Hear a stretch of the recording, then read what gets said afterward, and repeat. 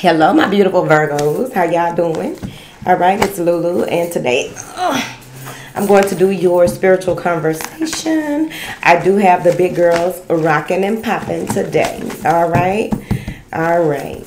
Thank you for your likes, shares, subscribes, and comments. You can like the video if you hear something that resonates with you. All right, because I'm not forcing you to like, share, or comment, but I would appreciate it. Thank you.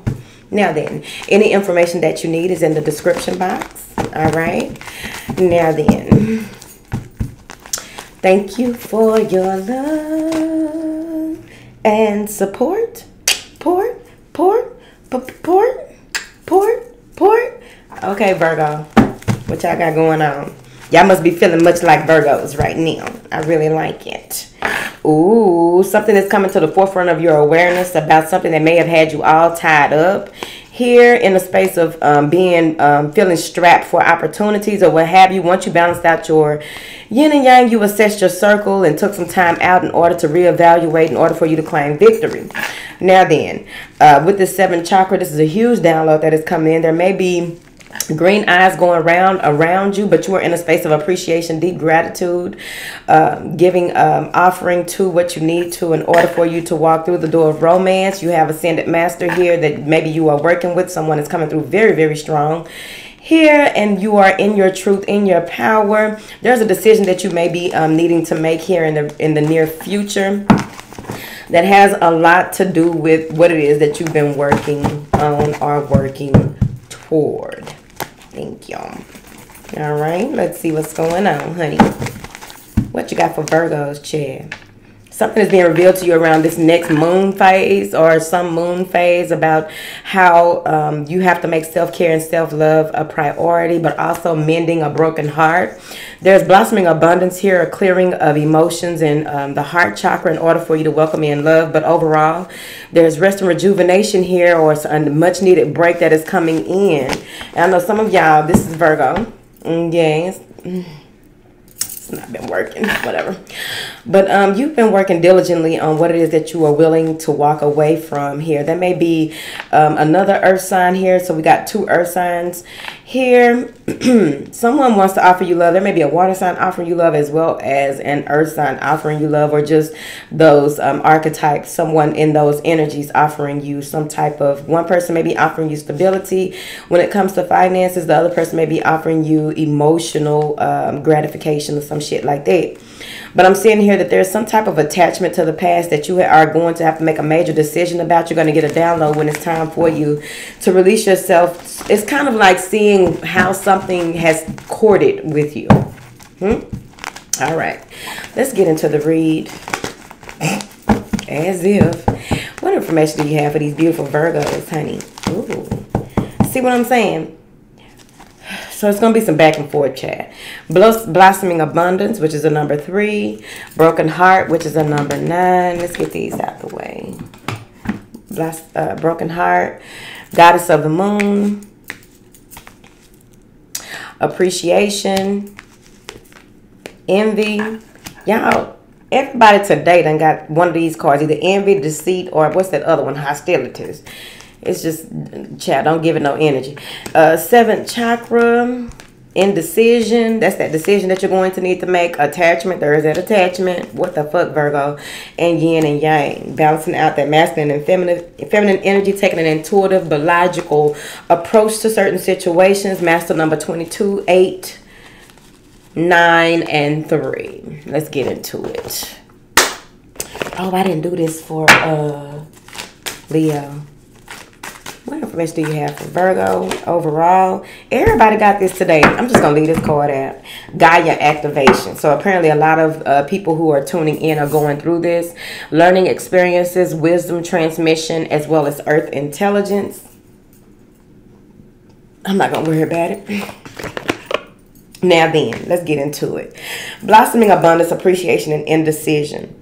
I don't think that you're indecisive. I think that you are in a space where you are weighing the pros and cons and tuning into spirit so that you can get that, balancing out that intuitive logic, right? if that makes sense to you.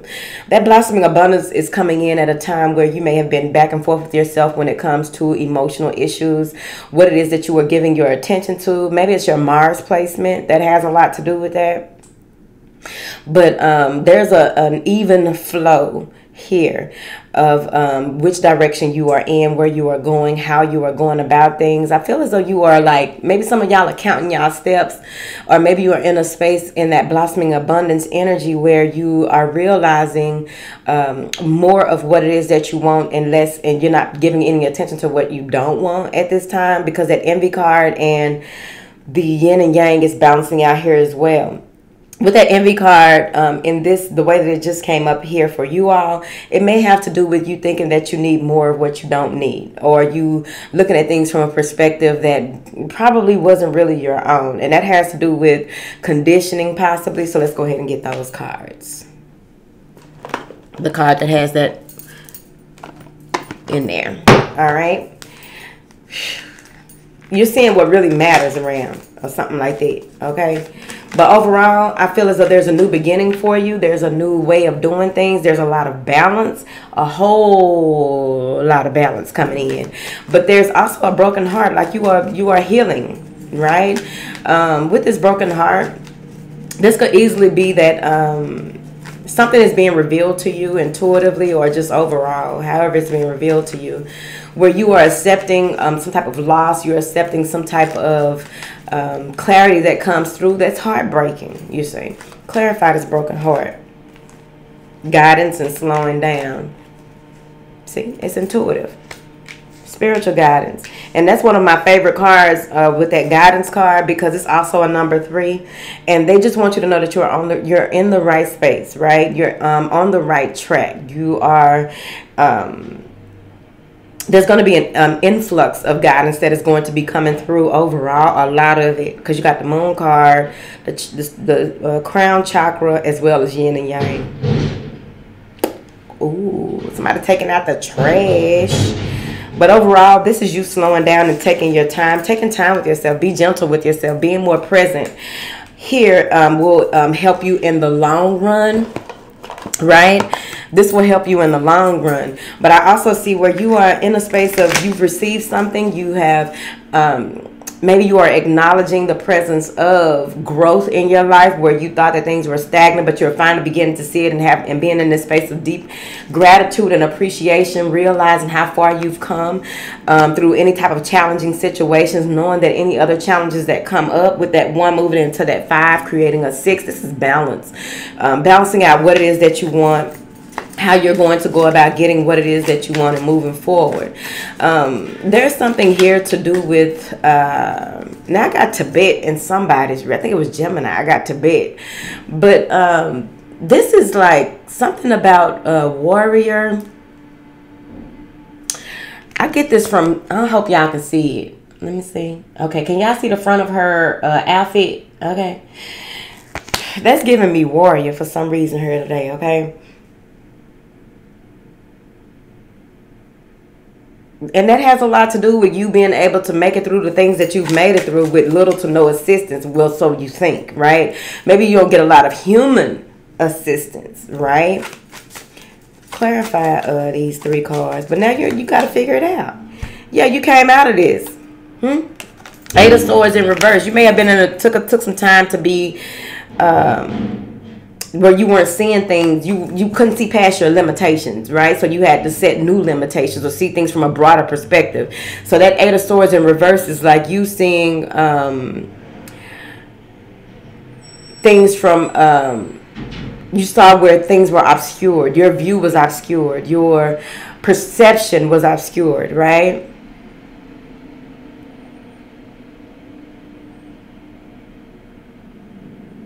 Yeah.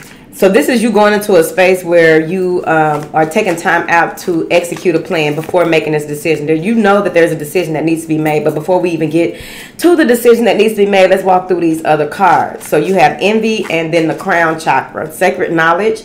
This crown chakra could easily be the high priestess card in the traditional tarot, right? I never gave it thought, but maybe that's what it is. But this is a massive download that is coming in, and this is something that is showing you. So you may have a lot of dreams or visions where you are seeing yourself outside of yourself, right? You're detaching. I don't think that you're necessarily detaching. I think that the way that it's being shown to you is like a movie, right?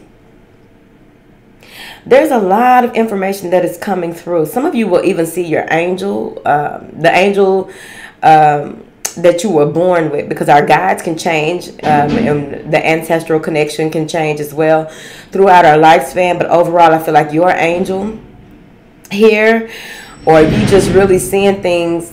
You may just start seeing and talking and being a yogi. Maybe some of y'all going through that part of the game right there. Okay. All right, so let's see here. But it's something about your old patterns of behavior, your old ways of being that you are detaching from, or seeing how certain people and situations attach to you when it comes to your crown, right? There may have even been where something is revealed to you right prior to this download. You're going to think that it's a download, but the download doesn't come until after you go through this energy here. So let's clarify this envy energy.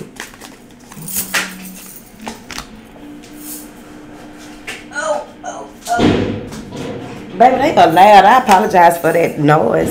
But we're going to get through this, Virgo, because what they got going on out there. All right. What is this? What is this envy card chair for these Virgos, baby? Because they would got us fucked up outside trying to stop us. The Three of Wands.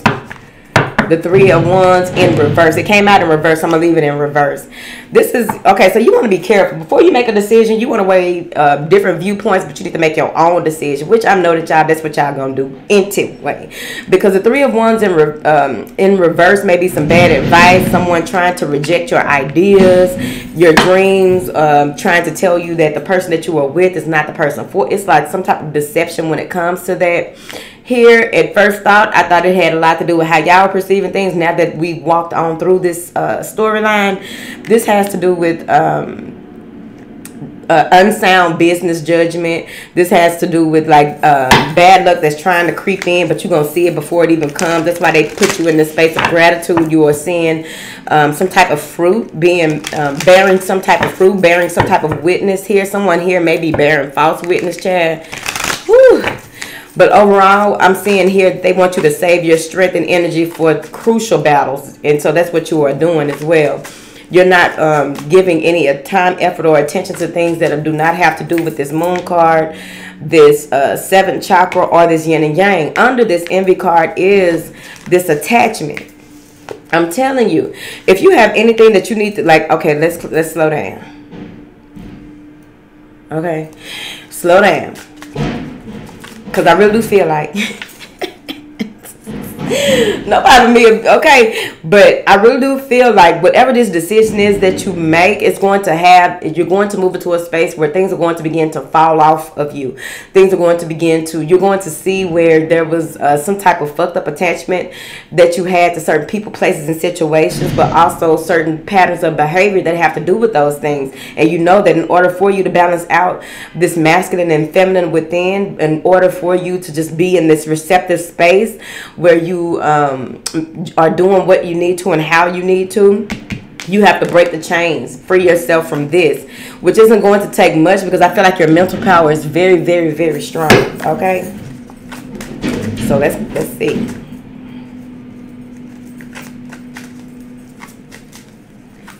What is this seventh chakra, honey? This is a lot. This is temperance. This is you already seeing what you need to and how you need to be flexible in certain situations. This is you moving into a space of change and adaptation. You are able to adapt very, very easily, I see. There's also something here with you achieving balance and control over your emotions, over your mind. There's you just being able to be in a space of patience and moderation and not forcing things, or just, you know, being a Virgo. Okay, that's a Sagittarius card, so maybe you're dealing with a Sagittarius here. But overall, this is a lot of experiences that you will be able to synthesize, a lot of information that is coming through that you'll be able to balance out and move about so that you can make this decision that is coming about, right? This could even be you reconciling here or coming to some type of reconciliation. But overall, I really do feel like this has to do with you having control over your own life. Okay, what is this indecision? Virgo taking out the trash. What is this indecision? Four of Swords. You are at this space where this personal battle ends. You are no longer looking at things from the perspective of you against the world. It's you for the parts of the world that are open to you and what you have to offer, I feel. This has a lot to do with a truce or a break in fighting, or deciding not to fight and go against the grain, and just really what do you need to do, and asking for that assistance from the divine in a way that allows for you to really go into that space, right?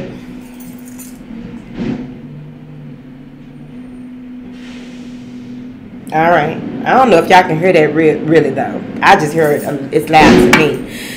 But this is you letting your guard down when it comes to making a decision here. But they want you to be very mindful. Because there's a lot, like I've told everybody else, and I've been telling y'all this all year, right? But overall, this is the final countdown of the year. So you want to be very mindful of what you are giving your attention to, what you are putting your intention into at this time. With you taking this Four of Swords, you're doing it right on time, I feel. You can let your guard down because you're going to be in this space of peace and quiet that's followed by a lot of action eventually. I don't feel like it's going to be very active when it comes to you going through this change of how you perceive yourself and others. I don't feel like it's going to do, and especially with this balance that is coming in as well. You just really evening out who you are, what you give your time, effort, and attention to. But overall, any stress that you've gone through, I feel like that's what's being pulled from you, right? That's what you are healing. Bring it on up here. But that's what you are healing from, right? After a time, you just really took some time in to mentally prepare for the next level of your life, or this next thing that is coming through, because they already showed you here what it is that is coming through. And you are very, very, very connected. So I don't see any issues with what is coming through for you. What is this attachment? What is this attachment for my beautiful Virgos? Seven of Pentacles. There's like you are really looking at what has helped you and what has hindered you. What has been of assistance and what has been pestilence, right? I'm seeing here that you're just taking into account, you know, auditing the moves that you've made, the things that you've done. This may even be financial inventory. Something to do with you assessing your progress towards your future. What is going to bring you results in the future? What is happening in the long run, right? Making sure that you plan and move carefully after whatever this is that is revealed to you. Like whatever it is y'all went through, like y'all deserve a break. The fuck? The Virgins. Clarify this Seven of Pentacles. Ten of Swords. It's over, baby. You are really bottoming out when it comes to what it is that maybe this was mental exhaustion, or just this is a cycle that is over, done, dead, finito. Okay, I know a little Spanish. Now, there's something here that you are seeing when it comes to how you handle situations, how you handle opposition, how you handle anything that you've been through. It's like you are at the end of it and you are assessing this for like, this is exactly what it is. This is how it began, and this was the mid part, this was the climax, and then this is how it ended. And now when I need to when I see this coming in any other way, or any other way, I'll be able to better fend myself, or be able to better safeguard the work that I've put in, right?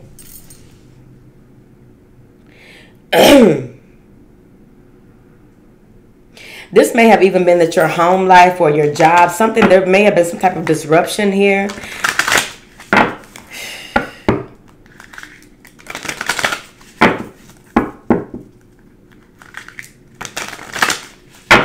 You are knowing that no matter what it is that you put your time, effort, and attention into, there will always be something that tries to, this is a number 5, try to cord with you, try to pull you back into those old patterns, but you are seeing it for what it is. Excuse me. What is this yin and yang, honey? I'm hungry. What is this yin and yang, Chad? The 2 of Swords. You're not making any type of major choices when it comes here. You're waiting for even further guidance. A lot of y'all are just in flow, okay? Y'all are in flow. It's like you are you're in the space where they're opening up your heart because you may have closed off your heart or refusing to see something, but they're going to reveal it to you. So there's going to be you may not have a lot of action in your life. This may be when the tide goes out and you just feel dry and just feel like you're just here.